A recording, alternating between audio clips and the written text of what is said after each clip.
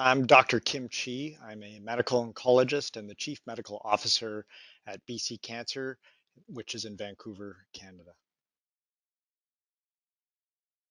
So the TITAN study is an international randomized double-blind placebo-controlled phase 3 study that enrolled a broad population of patients with metastatic castration-sensitive prostate cancer.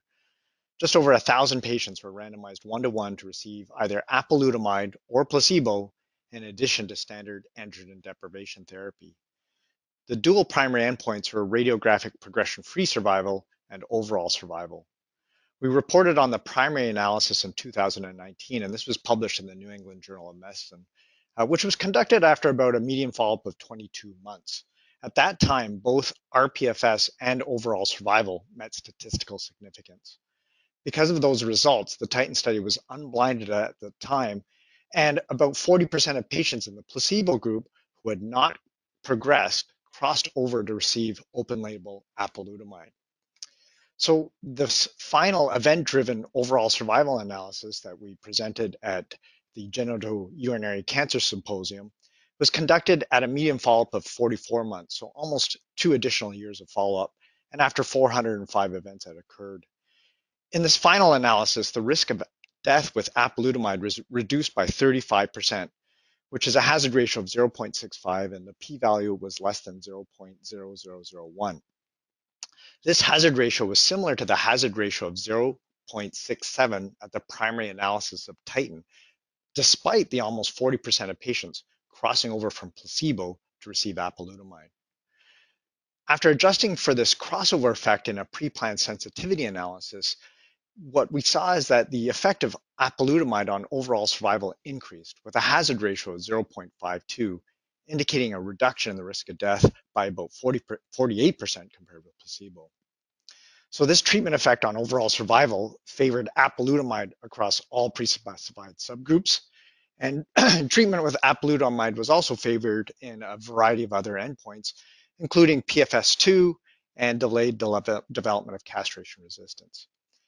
Patient-reported health-related quality of life was no different between the two arms, and there's no new safety signals.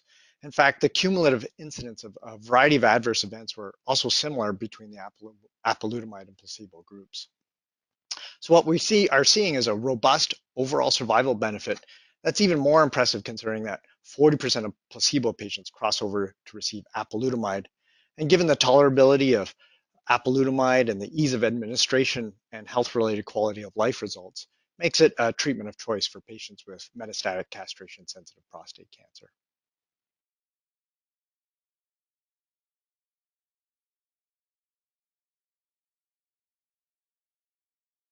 So TITAN demonstrates the benefit of apalutamide across all the patient subgroups, and so it does become a treatment of choice for a broad spectrum of patients.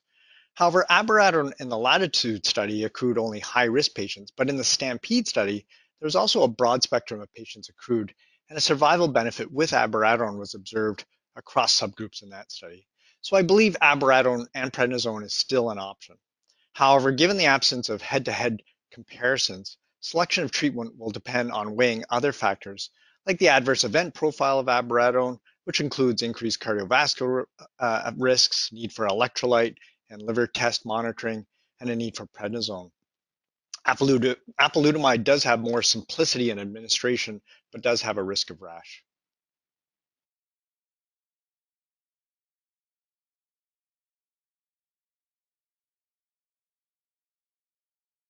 Well, because of the lack of head-to-head comparisons, this is a very difficult question to answer.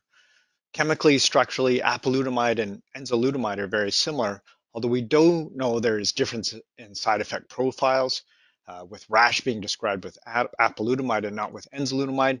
And anecdotally, some people may say that fatigue may be more problematic with enzalutamide. We also have to be careful about cross-trial comparisons of efficacy, as the TITAN, ENZAMET, and ARCHES trials were very different. In ENZAMET, almost 50% of patients received docetaxel at the same time, and perhaps why we are seeing less of an effect with the addition of enzalutamide in patients with visceral metastases and high volume disease in the subgroup analysis. With ARCHES, the overall survival was not different, but this was a secondary endpoint, and the data are still immature at the time of the initial reporting. So with Titan, with very mature data now, we do have a clear demonstration of a good safety profile with a robust overall survival benefit, even despite that high rate of crossover for the placebo group.